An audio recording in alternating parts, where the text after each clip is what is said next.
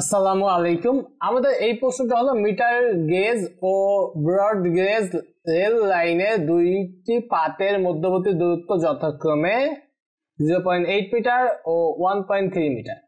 যে স্থানে বাঁকের ব্যাসার্ধ সেখানে 500 মিটার ব্যাসার্ধ, ঠিক আছে, মানে উভয় স্থানেই বাঁকের ব্যাসার্ধ ছিল 500 মিটার। ওই স্থানে লাইনগুলোর মধ্যে উচ্চতার পার্থক্য যথাক্রমে 7 সেন্টিমিটার ও 11.37 সেন্টিমিটার। ওকে, তো এখানে আমরা দেখতেছি ব্যাসার্ধ দিয়ে দিছে, পাতদ্বয় রেল লাইনের পাতদ্বয়ের মধ্যবর্তী দূরত্ব দিয়ে দিছে এবং উচ্চতার পার্থক্য দিয়ে দিছে। তাহলে এই যে পাতদ্বয়ের দূরত্বটাই হলো প্রস্থ, ঠিক আছে। তো এই প্রস্থকে আমরা ডি দিয়ে প্রকাশ করি। আমাদের প্রথমে বলছে প্রথম লাইনের, ঠিক আছে, তো আমরা প্রথম লাইনের ক্ষেত্রে লিখব প্রথম লাইনের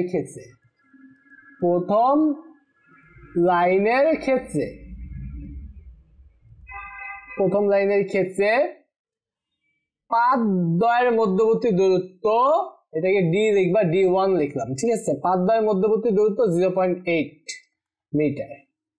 তারপরে যে উচ্চতার পার্থক্য, ঠিক আছে, লিখবা পাতদ্বয়ের বা লাইনগুলোর মধ্যে উচ্চতার পার্থক্য, এটাকে আমরা H1 বলি।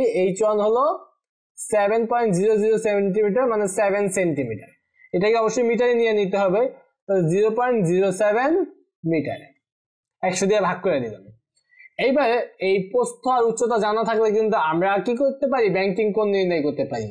দেখবা আমরা জানি যেহেতু এটা দুইটা ক্ষেত্র বা প্রথম লাইন আর দ্বিতীয় লাইন, দুইটা রেল লাইন আর কি, তাহলে আমরা এটাকে আমরা sin θ1 বলি, ঠিক আছে। তো sin θ1 ইকুয়াল টু আমাদের সূত্র ছিল কি h/d, তাহলে h1/d1। প্রথম মানে মিটার গেজ রেল লাইনের ব্যাংকিং কোণটা আমরা নির্ণয় করতেছি, প্রথম ক্ষেত্রে ব্যাংকিং কোণ চাইছে। তাহলে এখানে আমরা বলতে পারি θ1 equal to sin inverse h1/d1। তাহলে এখানে আমরা sin ইনভার্স h1 এর মান হলো 0.07 আর d1 এর মান 0.8। এটা আমরা এখন ক্যালকুলেটর ব্যবহার করি। শিপচাপ দিয়া sin inverse 0.07 divided by 0.8 equal দিয়ে দেই 5.0198, একটু বেশি 5.0198 ডিগ্রি ব্যাংকিং কোণ চাইছে, এটাই আমরা অ্যান্সার দিয়ে দিই। ওকে, তারপরে আমরা দ্বিতীয় প্রশ্নে কি বলছে, আমরা এক কাজ করি, দ্বিতীয় প্রশ্নটা একটু কপি করে নেই, কপি করে আমরা পেস্ট করে দিই। তারপরের প্রশ্নটা হলো কোন লাইনে রেল গাড়ি অধিক দ্রুততার সাথে বাঁক নিবে। তার মানে অধিক দ্রুততার সাথে বাঁক নিবে, আমরা বেগ নির্ণয় করতে হবে, দেখতে হবে কোন জায়গায় বেগ বেশি আর কি। তো আমরা প্রথম রেল লাইনের ব্যাংকিং কোণ জানছি, উভয় লাইনের ব্যাসার্ধই 500, ঠিক আছে। তাহলে আমরা প্রথম লাইনের যেহেতু ব্যাংকিং কোণ জানি, ব্যাসার্ধ জানি, তাহলে কিন্তু আমরা প্রথম লাইনের বেগটা বের করতে পারবো। তো আমরা প্রথম লাইনে লিখবো, আমরা আগে সূত্রটা বানাই, ঠিক আছে। আচ্ছা, আগে দ্বিতীয় লাইনের ব্যাংকিং কোণটা নির্ণয় করে ফেলি। লিখবো দ্বিতীয় লাইনের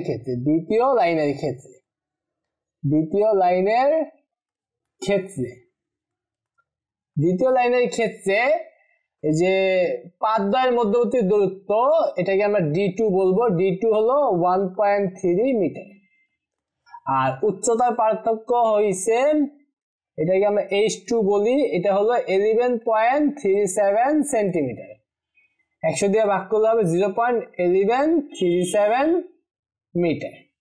তাহলে লিখবো সুতরাং sin θ2, এটাকে আমরা θ2 বলি, θ2 হবে কি H2/D2। তাহলে সুতরাং না দিয়ে বাদ দেই, θ2 equal to sin inverse H2/D2 bracket দেওয়া যায়। তাহলে sin ইনভার্স H2 এর মান হলো 0.1137 আর d2 এর মান হলো 1.3। তো এইবার এটা ক্যালকুলেটর অবশ্যই লাগবে।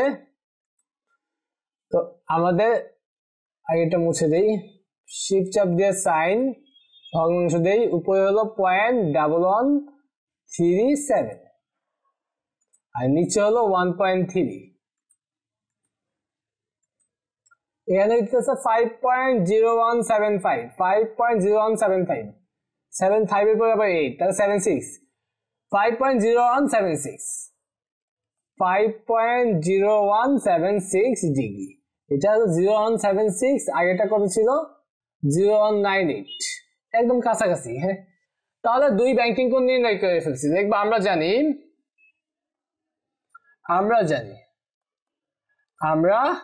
জানি মূলত জানি tan theta equal to V square by R G.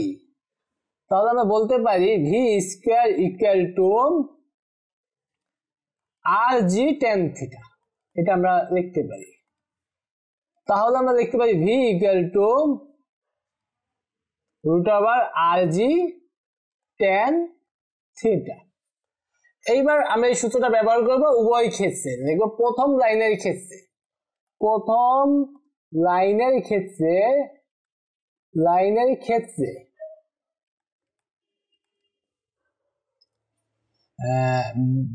Beg v1 হলে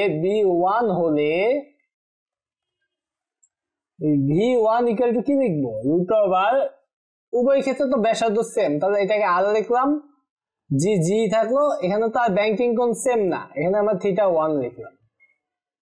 তাহলে রুট ওভার ব্যাসার্ধ ছিল 500, জি এর মান 9.8, tan থিটা 1। হ্যাঁ, আর tan থিটার মান থিটা 1 কত ছিল একটু দেখি, 5.0198 tan 5.0198 ব্র্যাকেট দিতে পারি।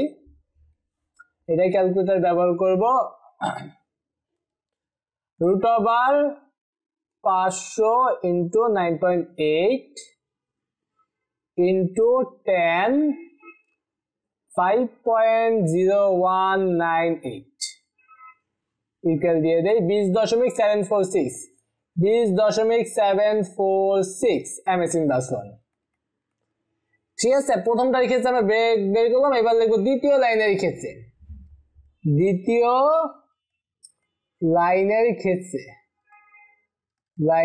ক্ষেত্রে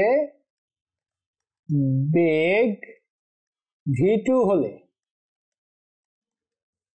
v2 equal to root over R G tan theta 2। যেহেতু ব্যাংকিং কোণ আমাদের মোটামুটি চেঞ্জ না, সিমিলার মান, তাহলে আমাদের বেগও কি হবে সিমিলারই হবে। এটা হলো 500 9.8 ইন্টু 10 থিটা 2 মান তো 5.01, তারপর কত জানি একটু চেঞ্জ ছিল, দেখি 0176 ডিগ্রি। তো এটাকেও আমাদের ক্যালকুলেটর ব্যবহার করে মান বের করতে হবে। রুট ওভার 500 ইন্টু 9.8 ইন্টু 10 5.0176 20.7415 মানে 742 লেখা যায়। 20.742 MS/1। মোটামুটি দুই সংখ্যা চিন্তা করলে কিন্তু কাছাকাছি। ঠিক আছে, এই যে তৃতীয় সংখ্যা যে অমিল, এই জন্য আমরা একদম ভিন্ন বলবো না, বলবো সেম। লিখবো দেখা যায় v1 ইকুয়াল টু v2,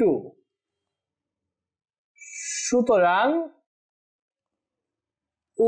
উভয় লাইনের, প্রশ্নটা আমাদের কি বলছিল সেরকম ভাষাটা একটু ব্যবহার করি। বলছে কোন লাইন অধিকতর দূরত্বের সাথে বাঁক নিতে পারবে। লিখবো উভয় রেল লাইন